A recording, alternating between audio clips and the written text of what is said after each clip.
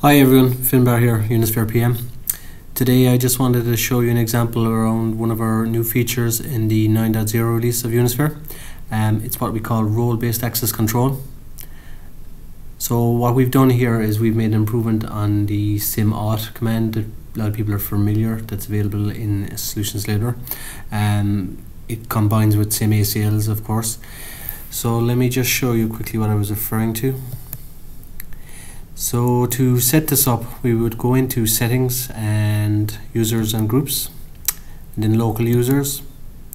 So the primary use case that we're referring to here would be typically if an application owner needs control over his own snaps, or whether they be local or remote, the storage admin can give out those privileges and take some of the workload off himself. So let me just show you a quick example. So I'm just going to call this DBA.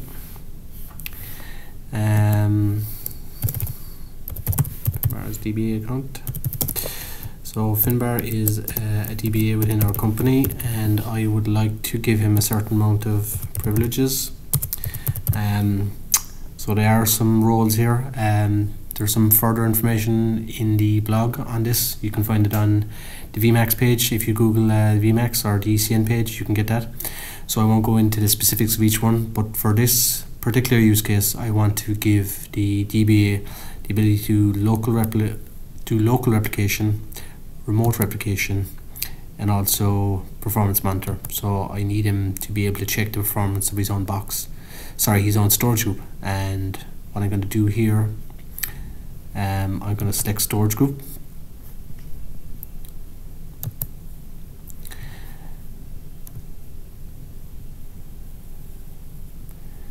And I'm going to select Uniprod management. That's the one I've set up earlier. So I can just, that's a handy option here if you just want to show as selected only, and you just want to give control over one storage group to the application owner. Just save that. And for this example, I'm actually going to knock off remote replication because I'm going to leave it as simple as possible, but you can do that obviously if the storage group is remotely replicated. So I'm going to save that.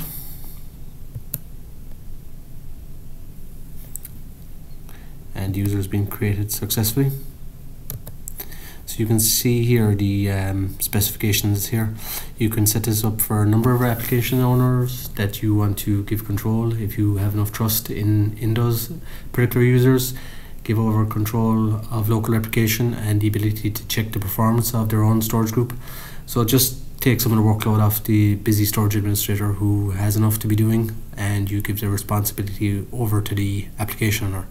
So if they perhaps forget to do their backups, then the responsibility lies on them and not yourself. Okay, I hope you enjoyed that today. And again, there's a further blog on it that you can find through Google, and there's on the VMAX page itself. So please hit subscribe and let me know if you have any further questions. Thanks.